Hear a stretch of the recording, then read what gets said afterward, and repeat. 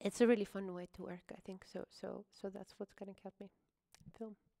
So you just mentioned film and television, but after your success with Joker, you also did a video game. You worked with Electronic Arts Music on Battlefield 2042. How was that experience, and what made you choose a video game?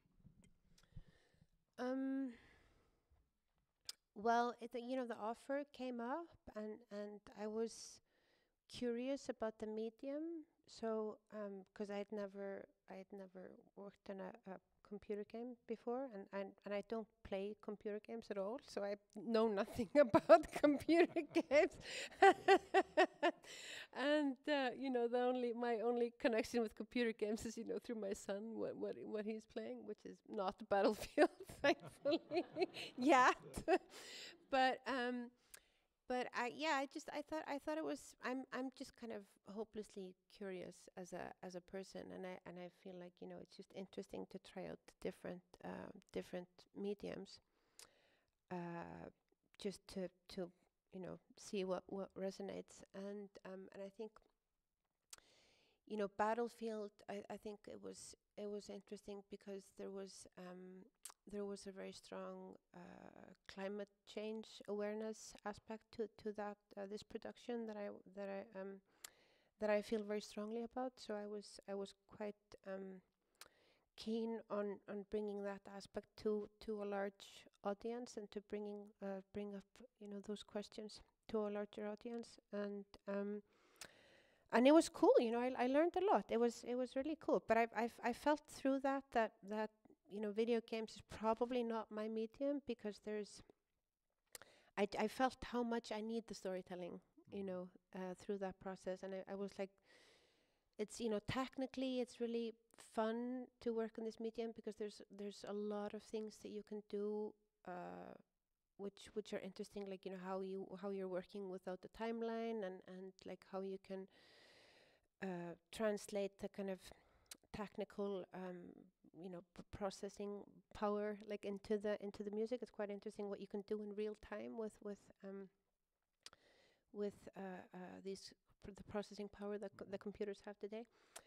But I think it will probably not be my main medium of working in the future, but it was cool to try out. It's an amazing score, and it got you an SCL Awards.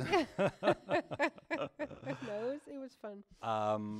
So 2019 and early 20 was a super successful year for you, obviously, with Chernobyl, with Joker, and you basically got any award in our industry that one could get. For Joker, you came on very early, and your music, Todd Phillips used your music on set. Joaquin Phoenix was influenced by your music. We all know the bathroom scene.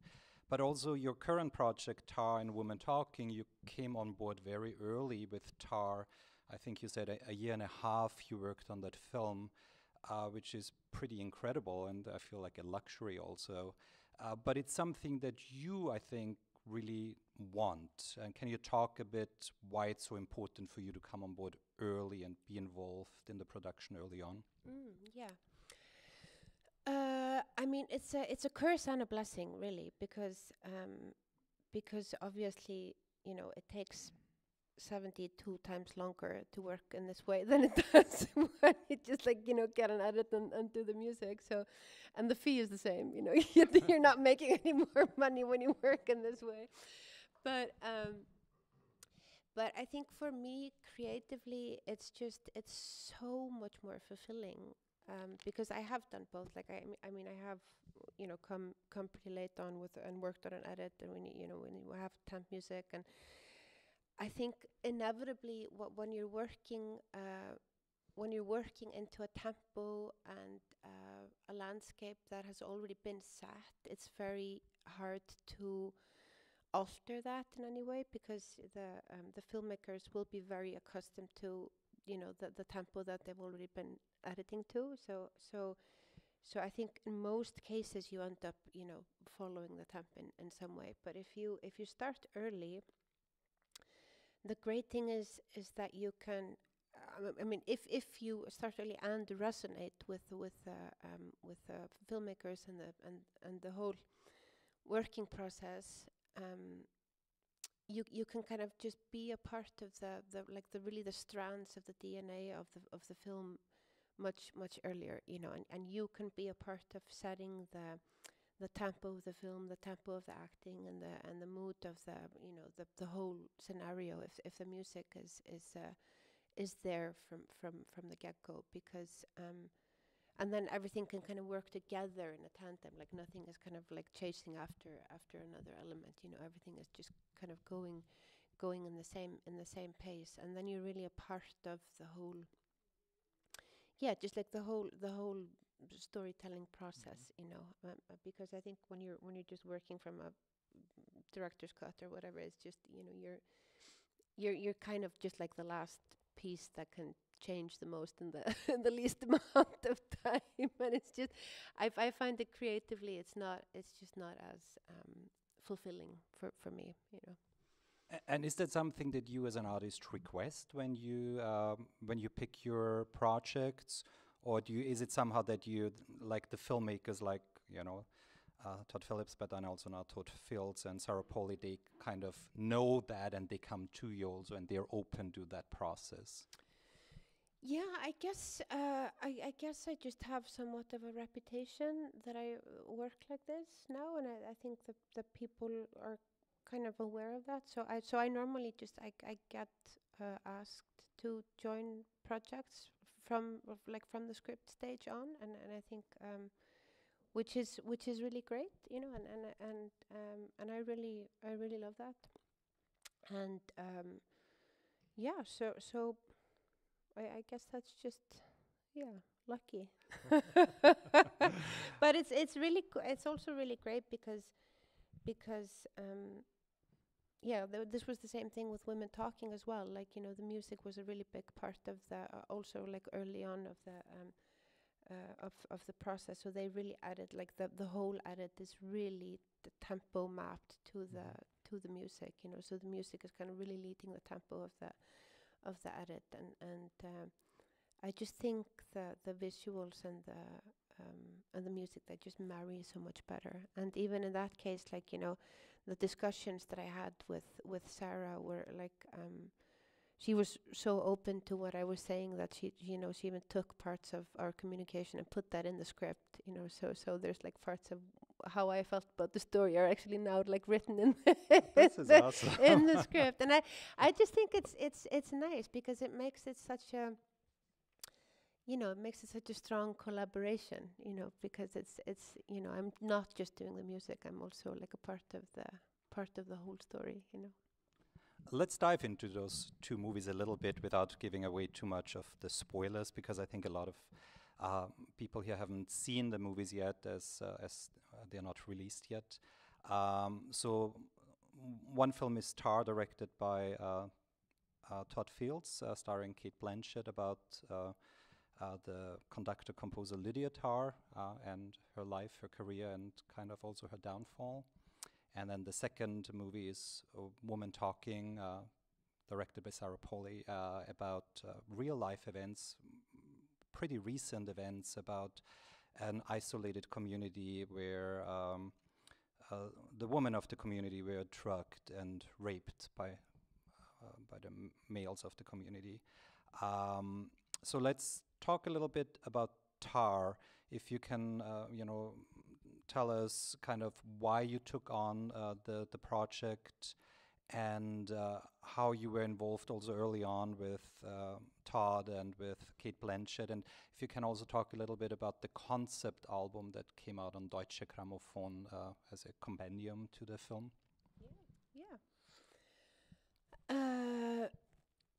When Todd Field and Cate Blanchett approach you with the music, with a film about music, it's really hard to say no.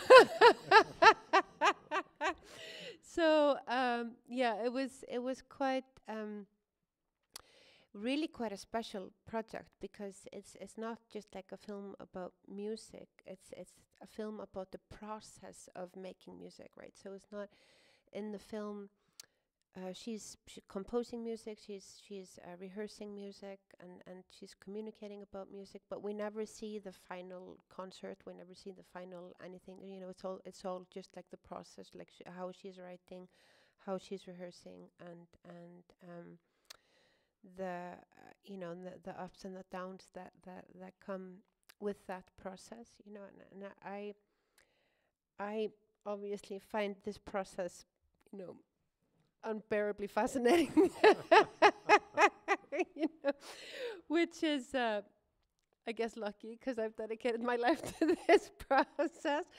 And I, for one, I'm also probably more interested in the process of making music than I am about the final outcome. Like, I'm not super, like I said before, like I'm not super interested in you know, kind of like show-offy concertos and you know, standing on a stage and, you know, look at me, you know. Just like I'm really not interested in that. I find it much more interesting, like what happens when you're practicing by yourself, like what happens in rehearsals, what happens in the communication that you have with your fellow musicians, and I think that's really where the juice of the music happens, right? Because it's like, you know, you maybe write a piece and you know, you're rehearsing it with the musicians, and in the beginning, it's just the kind of the bare bones of the music, and then the more you rehearse, the more you communicate, the more you start to feel into the music. Like, that's where the music really starts to happen, I think, and that's really the interesting part for me. And then the concert or the recording or whatever, it's just like, you know, the very tip of the iceberg, because you know, there's all this backstory that's happened that's so beautiful. And this film is, well, it's about a lot of things, this film. It touches on a vast array of subjects, but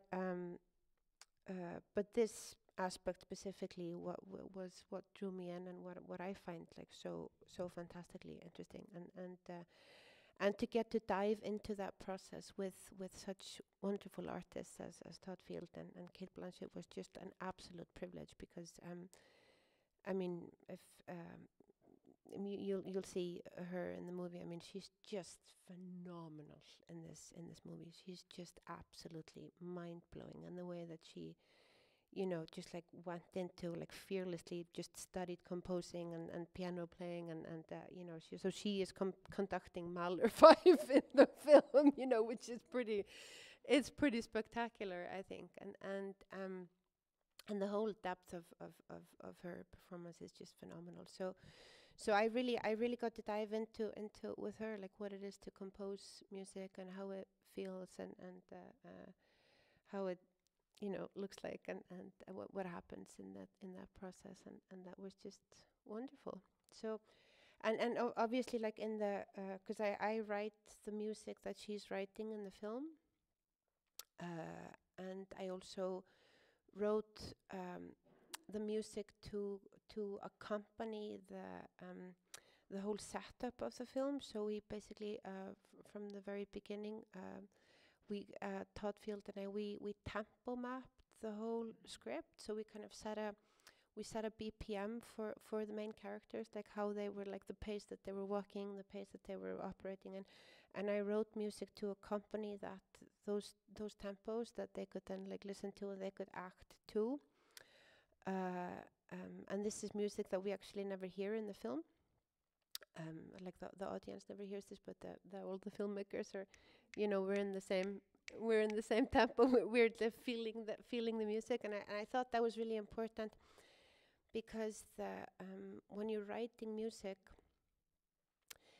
it's like an internal situation, right? You feel the music internally first, and that's something that's very hard to translate into like a visual or audible medium, because it's not. It's like this invisible inner tempo that you're experiencing when you're writing, and then there's kind of, I'm sure you all know this, like this obsessive, like it just, like, it goes around and round in your head, and no one realizes what's kind of just like on a loop in your head. And I thought it was important that we had this the filmmakers, like that we had this that we were on the same page with this kind of inner tempo, and that we could sense that like inner music and in the acting. And I think that was really interesting how that came out, because it kind of, well, hopefully translates into these kind of invisible strands of the music before it becomes sounds and starts moving there, like this the inner process, so I thought it was important and just really exciting, for a project like this where there is so much music in it, but there's so much music that you never get to hear in its entirety, and there's never, there's so much music behind it that you don't really see in the film. And because in the film she's working on a release for Deutsche Grammophon that she never finishes, I thought it was just really exciting that we would release the record for her in the parallel universe of our reality, and that we have this concept album that accompanies the film and kind of lives in a separate universe to the film. So that's the story of that album. It's just fascinating, because I don't know other composers where the process, the music informs the storytelling, the acting. It's really a community. It's really a real collaboration where all the elements inform each other. And I think it was a little bit on joke, but on Tar it's like massive now, and it's really beautiful and fascinating for me to see. It was a really cool process. It was really a lot of fun. It was a lot of fun. But funnily, you don't really you don't hear it that much in the film, because when you see the film, you'll understand what I mean. You don't really hear any music, so people find that very confusing. Like, where's the score? So the score is kind of like this invisible layer that sits under the whole story. But I promise you, it's there. You'll probably go to the cinema and be like, "There's no music." Like, I've been cheated, but there's actually like it's in there. We counted the minutes and the percentages. I'm kind of sure. But I've had this conversation, and it annoys like a lot of people. Like, I've heard people be like, "Yeah, what the hell is she saying about this concept? I'll live next to Algar and Mali. Like, who the hell does she think that she is?" Which I find kind of funny, but because it's just it's like, yeah, sure. I mean, obviously you can't hear the music, but I think that's the beauty of music. Like, you don't even need to hear it to feel it, right? It can just affect you in such a strong way without you even kind of realizing what's going to your ears. Like, because music, it's going to go to your body whether you like it or not. Like, you're going to feel music whether you close your ears or not. You're always going to feel the music. So I can literally promise you, if you turn off the music in the film, it's gonna be a totally different situation. But it'll be confusing for you when you see it after hearing what I'm saying. You just have to take my word for it. Go with your feelings when you watch the movie. But I think it's exciting to try out different ways of.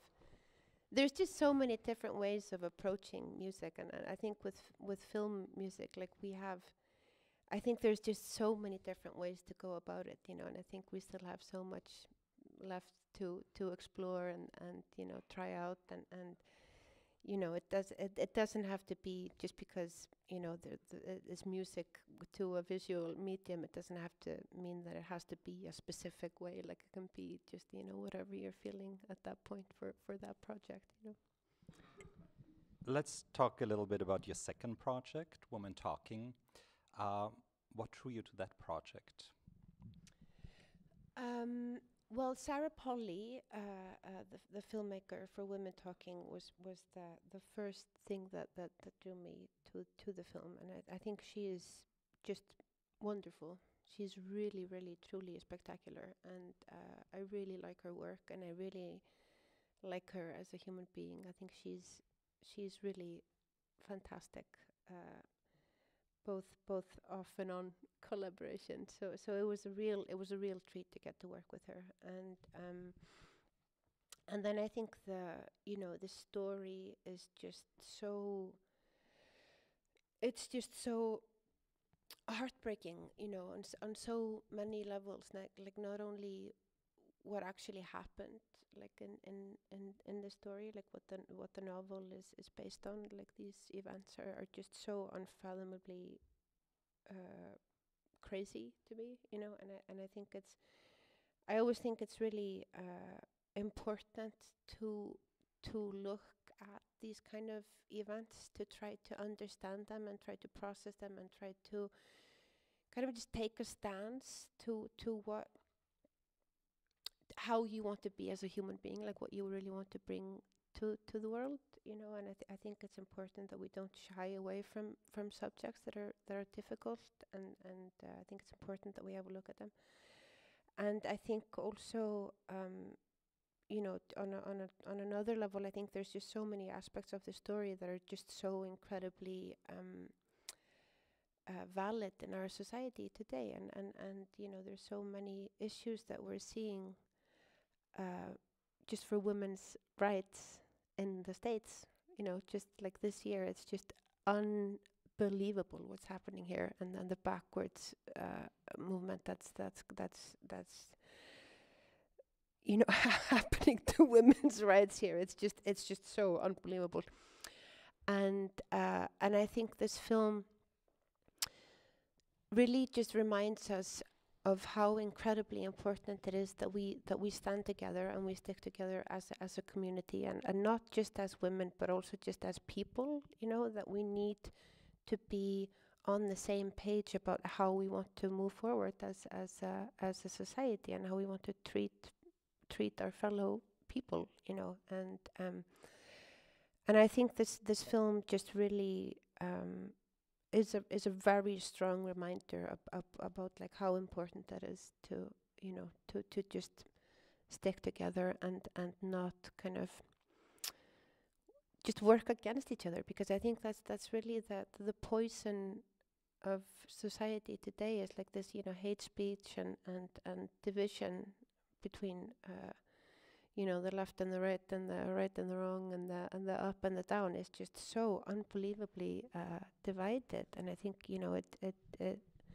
it's just so unnecessary. So I think this film just really is it's a great reminder about that. And I for one learned a lot about this process myself, because Sarah was very clear that the music in this film needed to be a vehicle of hope and forward movement.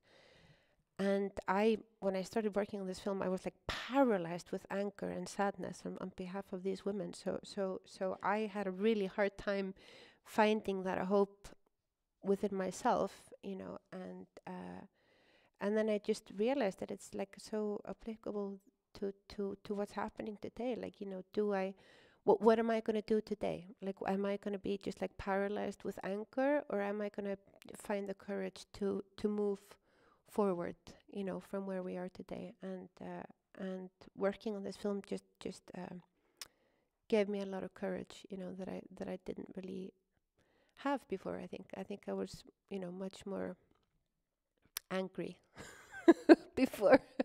So and I think anger can also be important, but I think in order to move forward, you have to kind of overcome the anger, and to get the momentum to actually to make any real changes, and I think that's important.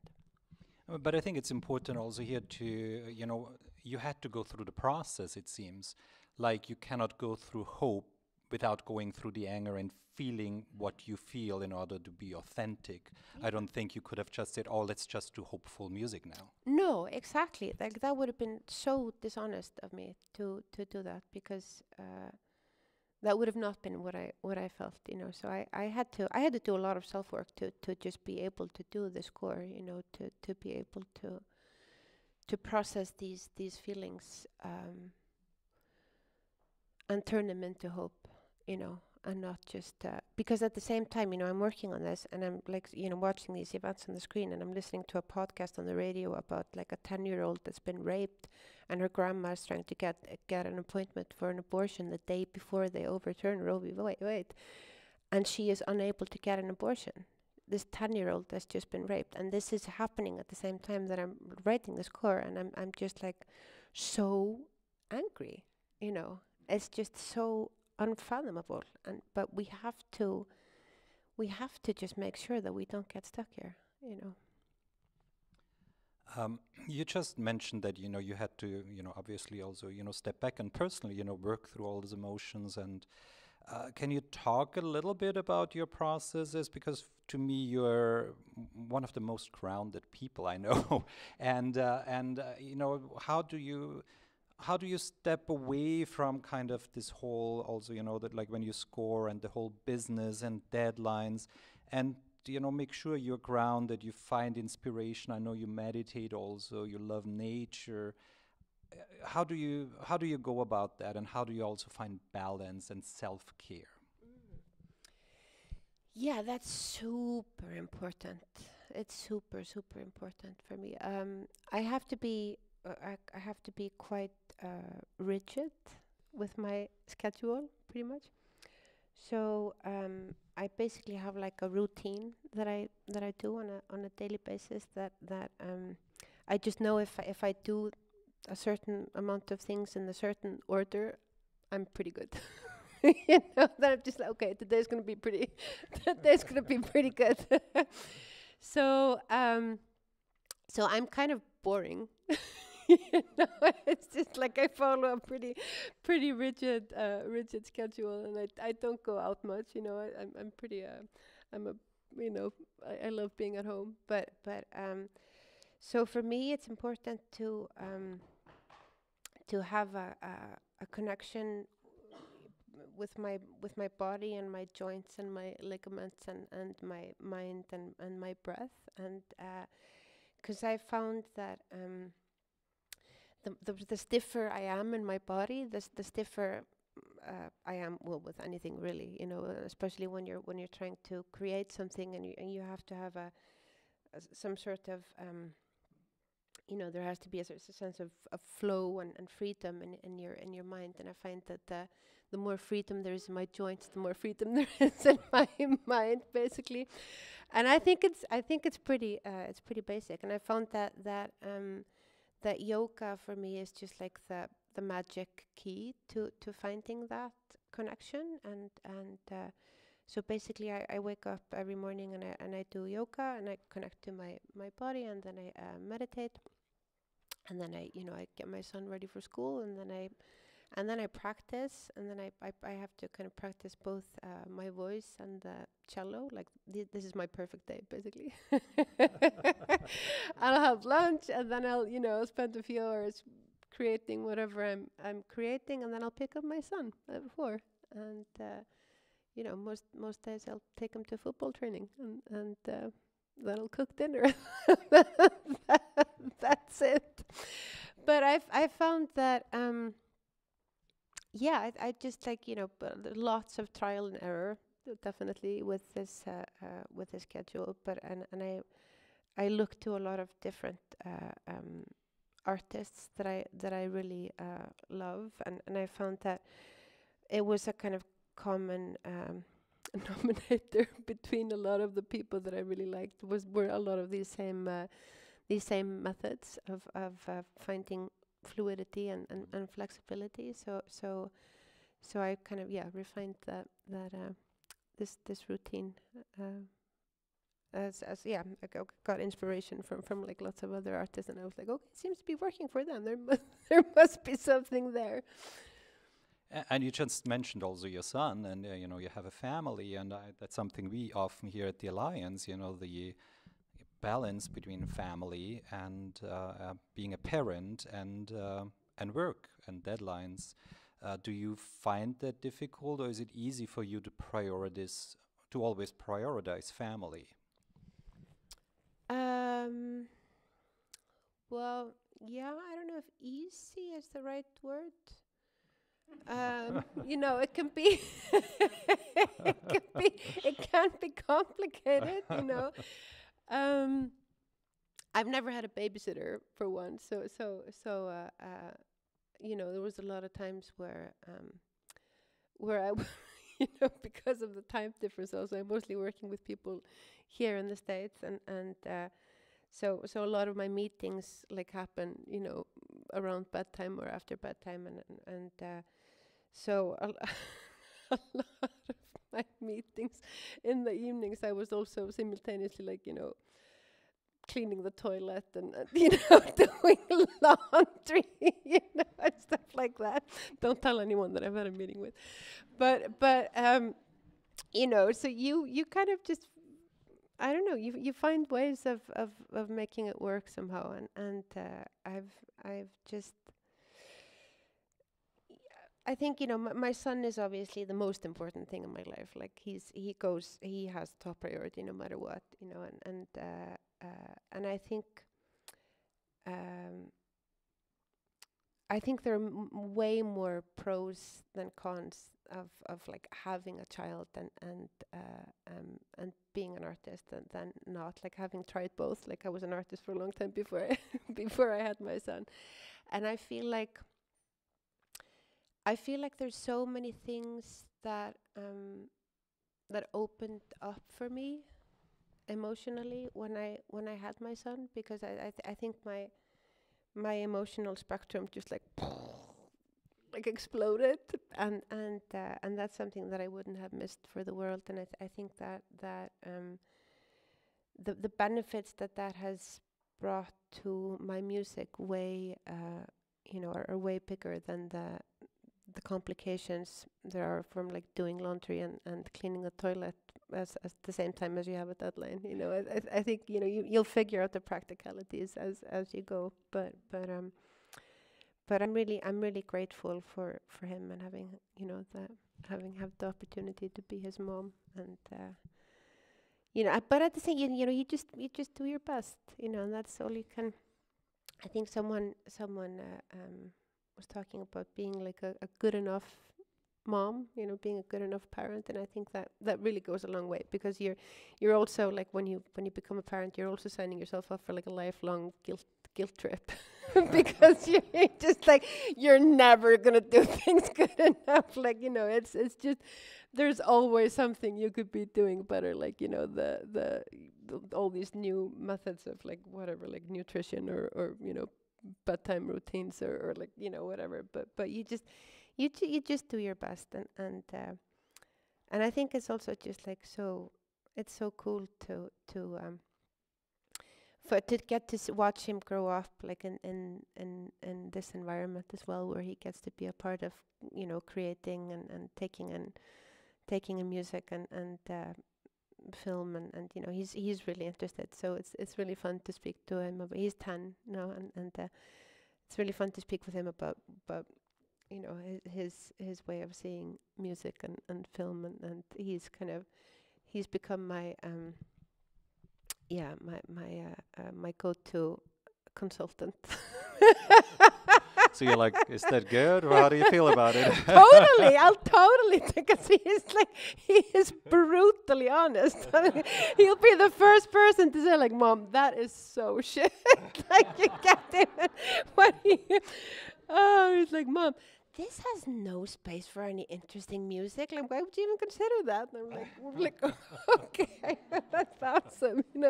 It's amazing how this person just turns out. It's really fun. That's awesome. Yeah. And he is such an alive and curious boy. It's like, it's such amazing. a reflection of you also, I think. He's amazing.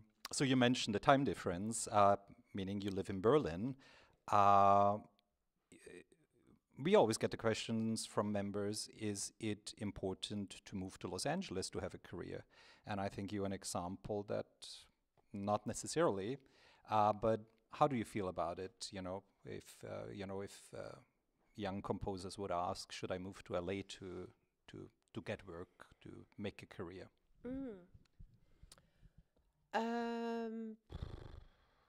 I'm so shit with career questions. I have no idea.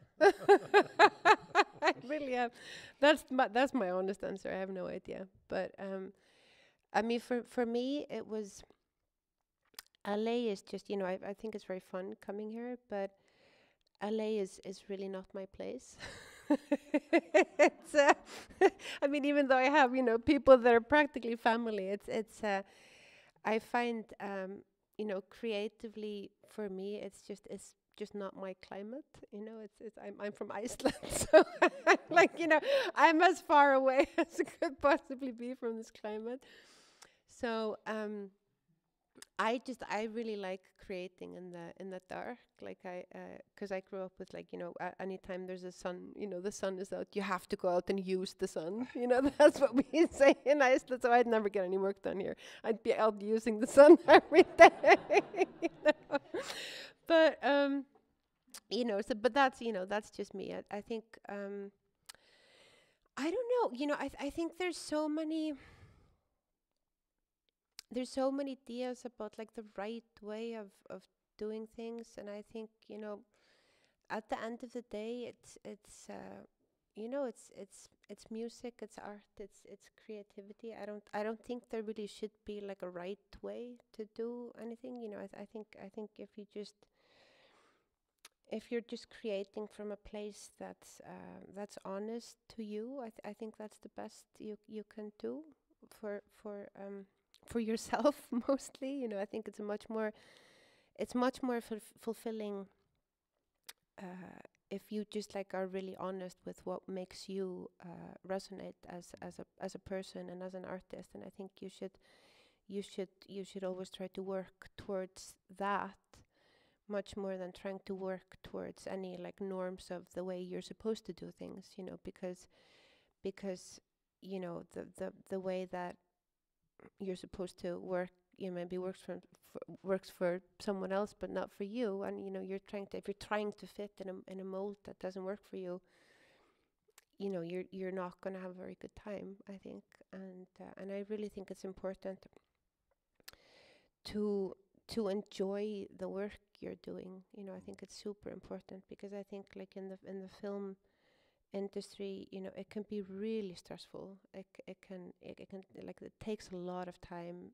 All the projects, it can be very demanding, and especially for composers like you. You know, you're the last end of the chain. You're like you know, it's literally, you're the person that can change the most about what you're doing in the least amount of time at the last, you know, the last end of the production. So that time can be very hectic, you know, and I think the more that you are really invested yourself into what you're doing, the more that you love it yourself, the easier it is to get through those periods, you know. But if you're going into that, you know, stress and demand with something that you don't really like, it's just going to be a lot more boring and hectic, you know.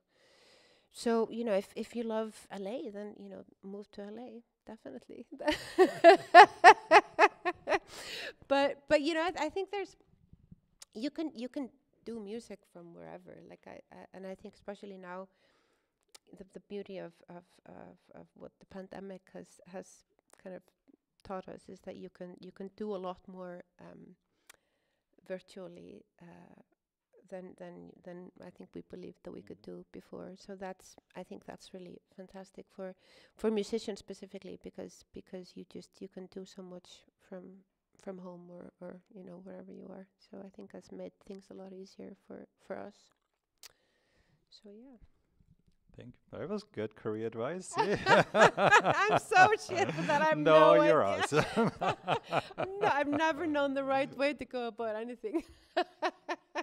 But maybe that's what it is, that everyone has to carve out their own path. There is no magic path, you know. It's being authentic, which you do, you know, and finding your own path. And I think that's kind of... Yeah, I think, you know, I think music is very... It's really transparent. Like, I think you can hear it really fast if the music comes from a place of like true resonance and honesty. I think you can hear you can like pick that up pretty fast. And I think something that I've been thinking about a lot, especially like in the last few years, is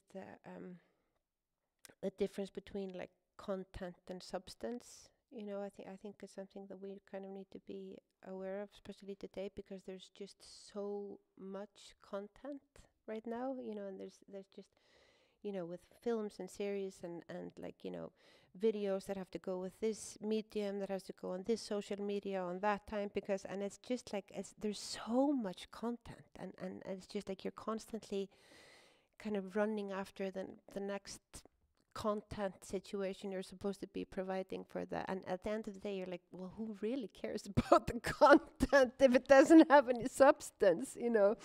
So I think the more focus you put on the substance, the content just can, you know, do whatever, because there's going to be a new, you know, there's going to be, you know, Twitter's dying, so there's going to be a new Twitter next week.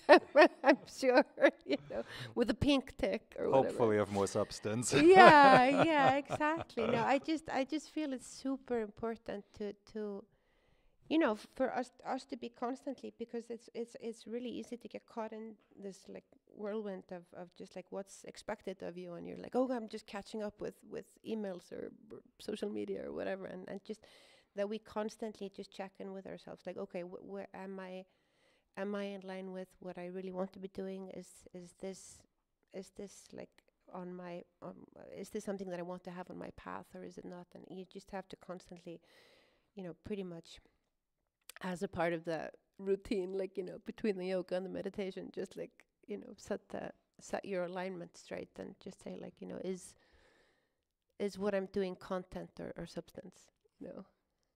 That's a good question to ask, actually. You know, I think in everything, it's not only as an artist, but in life, and what do I want to spend my time on? Yeah. Is it worth it? Is it something that that aligns with who I am, or is it just? Because there's just so much noise today. It's so easy to just, you know, get lost in the noise, you know. So I think we just have to be super aware. We just have to come back again and again, you know. Which is just, you know, something that you learn in the meditation practice, for example, is just like coming back again and again. You're beginning again with every breath. And I think that also goes with, you know, the aligning yourself in a way that you truly want to be moving towards, you know, because it's easy to lose sight of it. It's really easy. Which I was just thinking, we should probably have meditation classes or a meditation circle for the Alliance, and, you know, start that in 2023. Unfortunately, we've come to the end of this lovely conversation. Thanks for being with us. Thanks everyone on, like, there's 3 cameras, so we've done our first YouTube live for the Alliance for Women Film Composers today. So, so hopefully this will go to audiences in Europe, on the East Coast, everywhere in the world. Here in Los Angeles, we have another 45 minutes or so to hang out. If you have questions to Hildur, please feel free. I just want to also announce we have our annual holiday party here in Los Angeles on November 28th. The invite will go out next week, so please save your date. Thanks again to Silent Zoo for having us. I love this space. I haven't been here before. And if you want a little tour, if you want to look at the control room, you know, Will and Holden are happy to show you around and answer any questions you might have. And I also want to mention Hildur is on our advisory board for the Alliance for Women Film Composer, because we talked about community, and I know community is really important to you. So thank you about that and all the work you do. And again, thanks for being here and for this conversation. Hildur Gudnadóttir.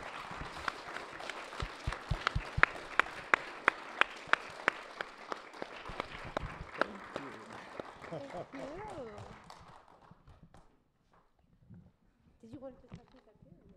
No, just like Just hang out and have coffee whenever you feel like you're. Okay. I just, because of the YouTube, I didn't want to take questions because it's difficult. You know? Yeah, of course. She's stuck in. I'm just gonna get some photos. Yeah. Thomas direct traffic. All right. Well, let's do it here.